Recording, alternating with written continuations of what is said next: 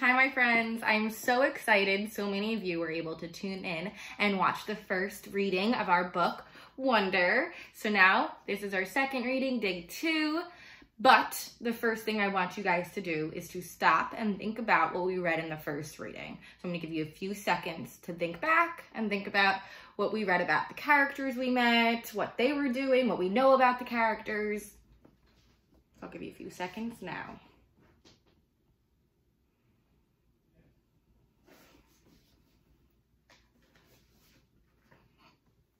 All right, so if you need a few more seconds, you can pause the video, but right now I'm gonna get started with the reading.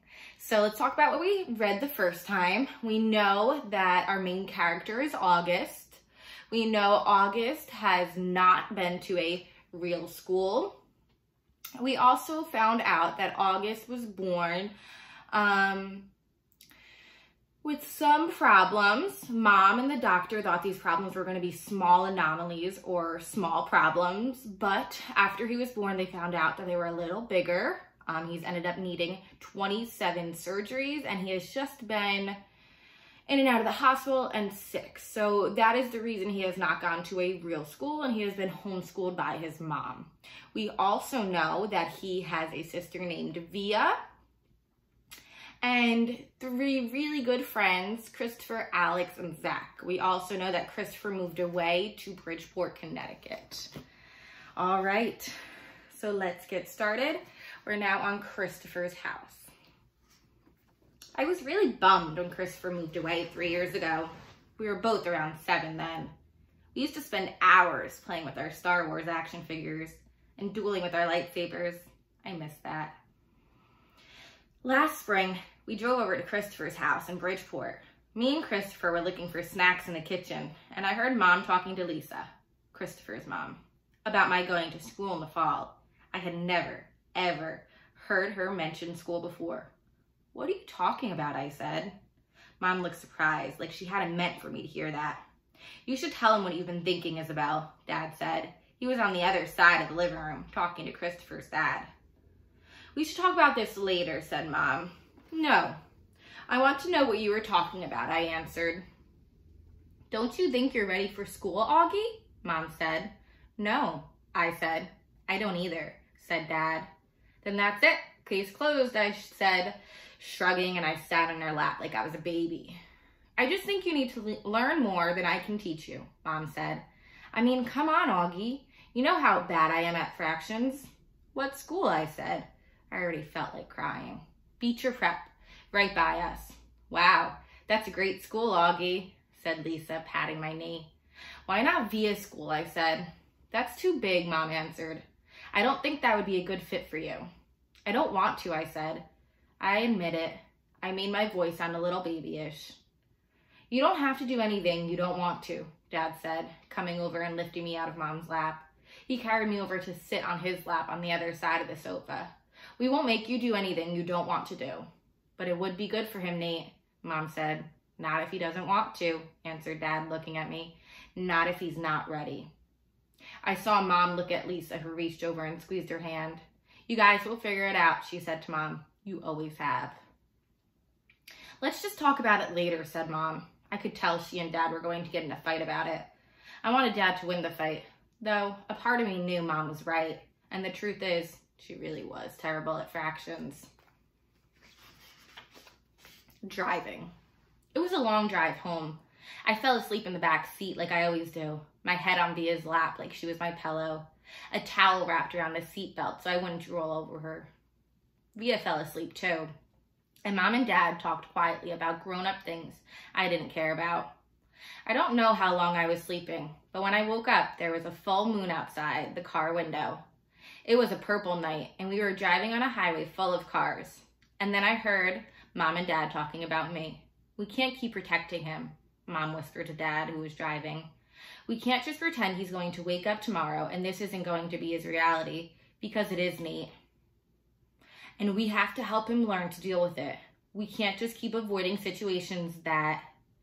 "So sending him off to middle school like a lamb in the slaughter?" Dad answered angrily, but he didn't even finish his sentence because he saw me in the mirror looking up. "What's a lamb to the slaughter?" I asked sleepily. Go back to sleep, Augie, Dad said softly. Everyone will stare at me at school, I said, suddenly crying. Honey, Mom said. She turned around in the front seat and put her hand on my hand. You know, if you don't want to do this, you don't have to. But we spoke to the principal there and told him about you, and he really wants to meet you. What did you tell about me? What did you tell him about me? How funny you are, and how kind and smart. When I told him you read Dragon Rider when you were 6, he was like, wow, I have to meet this kid. Did you tell him anything else? I said. Mom smiled at me. Her smile kind of hugged me.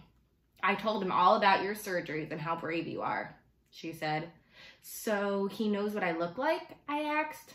Well, we brought pictures from last summer in Montauk, Dad said. We showed him pictures of the whole family and that great shot of you holding that flounder on the boat. You were there too? I have to admit, I felt a little disappointed that he was a part of this. We both talked to him, yes, Dad said. He's a really nice man. You would like him, Mom added. Suddenly, it felt like they were on the same side. Wait, so when did you meet him, I said. He took us on a tour of the school last year, said Mom. Last year? I said. So you've been thinking about this for a whole year and didn't tell me? We didn't know if you'd even get in, Augie answered. We didn't know if you'd even get in, Augie, answered Mom. It's a very hard school to get into. There's a whole admissions process. I didn't see the point in telling you and having you get all worked up about it unnecessarily. But you're right, Augie. We should have told you when we found out last month that you got in, said Dad. In hindsight, sighed Mom. Yes, I guess. Did that lady who came to the house that time have something to do with this? I said. The one that gave me that test? Yes, actually, said Mom, looking guilty. Yes. You told me it was an IQ test, I said. I know. Well, that was a white lie, she answered. It was a test you needed to get into the school. You did very well on it, by the way. So you lied, I said. A white lie, but yes, sorry, she said, trying to smile. But when I didn't smile back, she turned around in her seat and faced forward. What's a lamb to the slaughter, I said. Mom sighed and gave Daddy a look. I shouldn't have said that, Dad said, looking at me in the rearview mirror. It's not true. Here's the thing. Mommy and I love you so much. We want to protect you in any way we can. It's just sometimes we want to do it in different ways. I don't want to go to school, I answered, folding my arms. It would be good for you, Augie, said Mom. Maybe I'll go next year, I answered, looking out the window. This year would be better, Augie, said Mom. You know why? Because you'll be going into 5th grade, and that's the first year of middle school for everyone. You won't be the only new kid. I'll be the only new kid who looks like me, I said. I'm not going to say it won't be a challenge for you, because you know better than that, she answered. But it'll be good for you, Augie. You'll make lots of friends, and you'll learn things you'd never learn with me. She turned in her seat again and looked at me. When we took the tour, you know what they had in their science lab? A little baby chick that was just hatching out of its egg. It was so cute. Augie, it actually kind of reminded me of you when you were a little baby with those big brown eyes of yours. I usually love when they talk about when I was a baby. Sometimes I want to curl up into a little tiny ball and let them hug me and kiss me all over. I miss being a baby, not knowing stuff, but I wasn't in the mood for that now. I don't want to go, I said. How about this? Can you at least meet Mr. Tushman before making up your mind, Mom asked. Mr. Tushman? I said. He's the principal, answered Mom. Mr. Tushman? I repeated. I know, right? Dad answered, smiling and looking at me in the rearview mirror. Can you believe that name, Augie? I mean, who on earth would ever agree to have a name like Mr. Tushman? I smiled, even though I didn't want to let them see me smile. Dad was the one person in the world who could make me laugh no matter how much I didn't want to laugh. Dad always made everyone laugh. Augie, you know you should go to that school just so you can hear his name said over the loudspeaker, Dad said excitedly. Can you imagine how funny that would be? Hello? Hello? Paging Mr. Tushman? He was using a fake high old lady voice. Hi, Mr. Tushman. I see you're running a little behind today. Did your car get rear-ended again? What a bum rap. I started laughing. Not even because I thought he was being that funny, but because I wasn't in the mood to stay mad anymore. It could be worse, though, Dad continued in his normal voice. Mommy and I had a professor in college called Miss Butt. Mom was laughing now, too. Is that for real, I said? Roberta Butt, Mom answered, raising her hand as if to swear. Bobby Butt. She had huge cheeks, said Dad. Nate, said Mom. What? She had big cheeks is all I'm saying. Mom laughed and shook her head at the same time. Hey, I know, said Dad excitedly. Let's fix them up on a blind date. Can you imagine? Miss Butt, meet Mr. Tushman. Mr. Tushman, here's Miss Butt. They could get married and have a bunch of little tushies. Poor Mr. Tushman, answered Mom, shaking her head. Augie hasn't even met the man yet, Nate. Who's Mr. Tushman? Via said groggily. She had just woken up. He's the principal of my new school, I answered. Paging Mr. Tushman.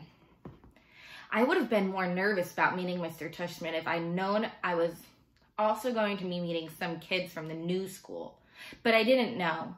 So if anything, I was kind of giggly. I couldn't stop thinking about all the jokes Daddy had made about Mr. Tushman's name. So when me and Mom arrived at Beecher Prep a few weeks before the start of school, and I saw Mr. Tushman standing there waiting for us at the entrance, I started giggling right away. He didn't look at all like what I had pictured, though. I guess I thought he would have a huge butt, but he didn't. In fact, he was a pretty normal guy, tall and thin, old, but not really old. He seemed nice. He shook my mom's hand first.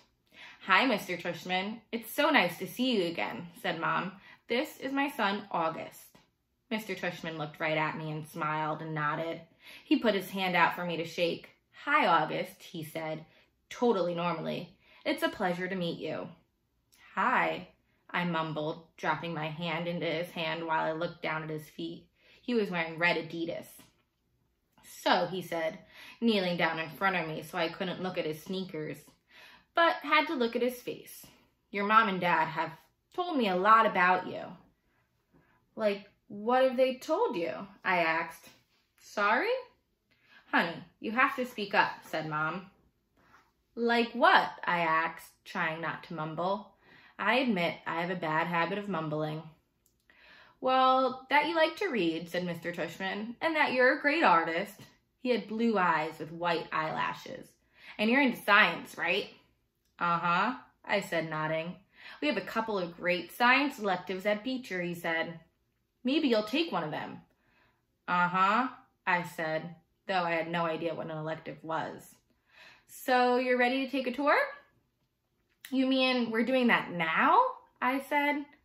Did you think we were going to the movies? He answered, smiling as he stood up. You didn't tell me we were taking a tour, I said to Mom in my accusing voice. Augie, she started to say. It'll be fine, August, said Mr. Tushman, holding his hand out to me. I promise. I think he wanted me to take his hand, but I took Mom's instead. He smiled and started walking toward the entrance. Mommy gave my hand a little squeeze, though I don't know if it was an I love you squeeze or an I'm sorry squeeze. Probably a little of both. The only school I'd ever been inside before was Via's, when I went with Mom and Dad to watch Via sing in spring concerts and stuff like that. The school was very different. It was smaller. It smelled like a hospital. All right, my friends, I'm going to stop there today.